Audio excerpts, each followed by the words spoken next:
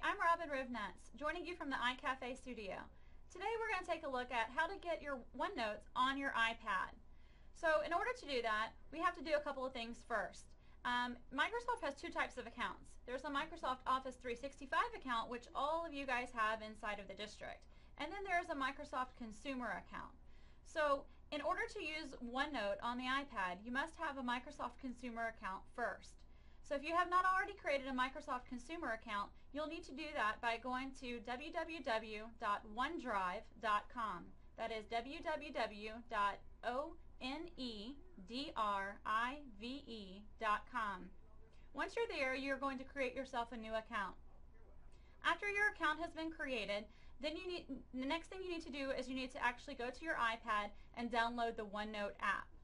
Now once you have the OneNote iPad app on your iPad, you're going to take a look at your iPad. So we're going to look at my iPad here, and you see on my screen I've got the little purple icon that looks like the OneNote app. So I'm going to go ahead and launch the OneNote app for the first time on my device. And it might take a couple of seconds to actually load up. And when it loads up, it's going to give me a preview of the app. So I can swipe here to the right and learn a little bit about OneNote if I didn't already know what it was. So when I get to the fourth little screen, I have an option that says to go ahead and sign in now. So I'm going to select sign in, and it's going to load and ask me to sign in with my Microsoft account. Now this is the account that you just created. This is your consumer OneDrive account. So I'm going to go ahead and log in with my personal consumer account.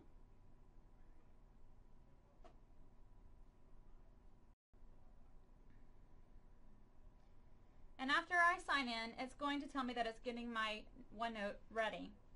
Now mine popped up and said that it has found 40 notebooks. These are just different notebooks that I have already in my consumer account. You may not have any OneNote notebooks in your consumer account, and that's okay. I'm going to go ahead and say, not now. I don't want to open all of those notebooks on my device. And it's going to take a moment, and it's going to try to load my personal notebook. Now as it begins loading my personal notebook here, this will be the only notebook that it pulls on the device at this time. I am going to need to try to open notebooks using my Office 365 account rather than this personal account. So what I need to do is in the upper left hand corner of the app, there's a little icon, and it looks like a back arrow with a circle around it. So I'm going to go ahead and touch that little back arrow, and this takes me into the backstage of my Microsoft OneNote iPad account here. And you can see that I have my notebooks open, and it is currently right now opening my personal notebook. But I'm going to go ahead and select where my picture is and see that my personal Microsoft account is loaded here. Now it shows underneath connected services that I have Robin Rivnetz OneDrive, and that's my personal consumer Microsoft account. And there are some other things there as well. You may not see any things there. These are just other accounts that I have already access to, so it remembers that I'm my account. What you're going to do is you're going to select Add a Service. So underneath Connected Services, there's a button at the bottom that says Add a Service. I'm going to just click on that plus sign, and then it's going to ask me to connect to a cloud service. And I have two options, OneDrive and OneDrive for Business. So I'm going to go ahead and select OneDrive for Business. And then it's going to prompt me to log in to my OneDrive for Business account. This is your Microsoft Office 365 account. This is the same username and password you log into every computer in LCISD. So I'm going to go ahead and enter my LCISD email address. And then I'm going to put in my LCISD password as well. And then I'm going to go ahead and say sign in. Now what this is doing is this is adding my Microsoft Office 365 LCISD account.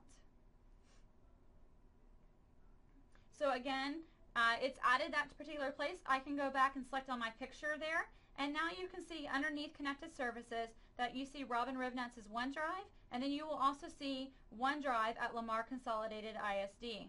This is how you now know that your OneDrive account, your Office 365 account, is attached to your OneNote app inside the iPad. So I could select on that account, and I know that that account is actually there. If I decided I wanted to open a notebook from one of those accounts, what I simply would do is on the left hand side, I'm going to select on Open, and then I need to find where I want to open a notebook from, which location.